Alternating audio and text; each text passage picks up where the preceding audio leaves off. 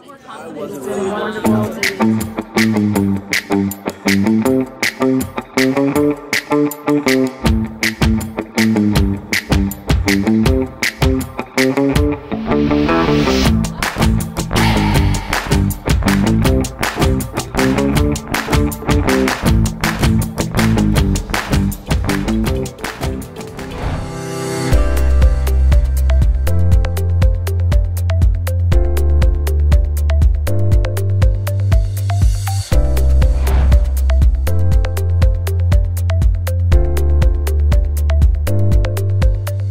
Without looking at my cheat sheet, I can tell you it was mostly like exhaustion and having a short fuse. Those were like the two biggest things. I wasn't eating, I just wouldn't eat. And like eating breakfast in the morning and the rest of my story that I filled out when I was typing it yesterday, I was like, some of these things that like seem very simple, they meant a lot to me, and I have changed those things. And so my mindset in it has changed a little, because I came in like mostly feeling like I just need some sort of change because my life is out of control, and I do have control. So if I look at it in that aspect, then yes, I'm winning. I'm doing what I originally came in for. When I first started talking to you, I just knew that my life was out of control in the sense that like I wasn't making time for me.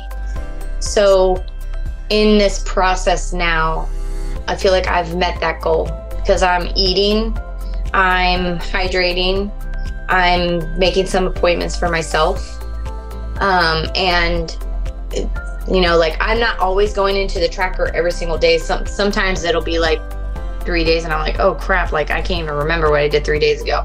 But when I look at the tracker, it helps me really plan like, okay, what are you going to do for yourself in these next couple of days instead of making it all about the kids? So I think in that aspect, yes, I'm matching my goals. I'm meeting them.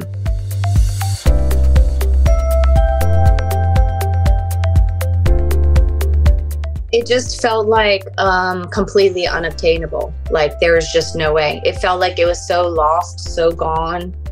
It felt like I didn't have an extra minute to spare for me during the day. I don't know, maybe I'm not the best at time management. I feel like I am, but I try to cram so much stuff in one day, which I don't feel like is that healthy. But when we first started, it was like there was no chance of me working out. Because if I committed to something outside of the home, to me, it would be like a waste of money because I would just never go, and then if you're seeing your account get charged and you're not going and you're like thinking, well, I'll just keep it for a little bit longer because I think I can get there, and then you don't go again, then it becomes like this dark cloud. Yeah. Then you start getting more down on yourself. So I think when we first started, it was just something that I just felt like I couldn't get a grip on. Like it was not obtainable at all.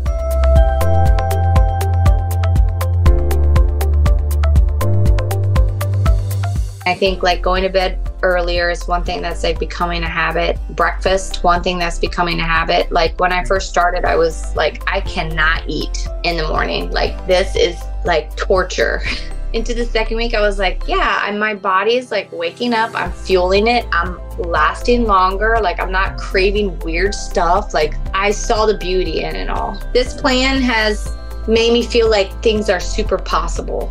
Yeah, like this is not that hard. It's not like it's not obtainable. Like, I don't know if people lie about what they do. I'm sure some people do because they probably feel guilty. But I think the more real that you can be with yourself, like you do it or you don't, and then you have that coach to come in and hold you accountable, it helps you put into perspective how fast time flies. And if you're not going to do it for yourself now, there's never going to be a good time.